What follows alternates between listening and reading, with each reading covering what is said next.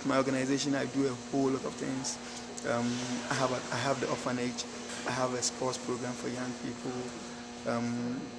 I do a lot of HIV counseling. I've trained so many health professionals. And the main aim of this organization is to bridge the developmental gap between the less endowed community and people and the richer ones. This is one of the poorest districts in Ghana, and they have so much bit of medical needs. Some of the clinics, if you go there, you just see 4-cornered room.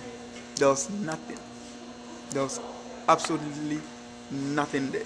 I can't afford to be buying these things. So having them here, taking them back, is really going to benefit the people that I serve.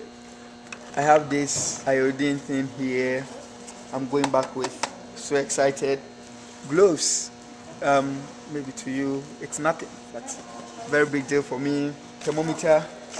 Yeah, this is very cool. I've actually not seen this type before, so this is something new. I have bandages. I have this set as well. So excited about it. I'm glad I actually found MedWish, because personally I didn't know where I was going to get all these things for free. So working with MedWish to actually serve my people at the grassroots, and also even fill the hospitals and the clinics, I think it's a very big and great deal to work with MedWish. So whoever has the means to help MedWish, I think it's in the right cause. They are really trying to helping to save thousands of lives in developing world. Like apart from my district, I know MedWish is helping, also working in the northern part of Ghana.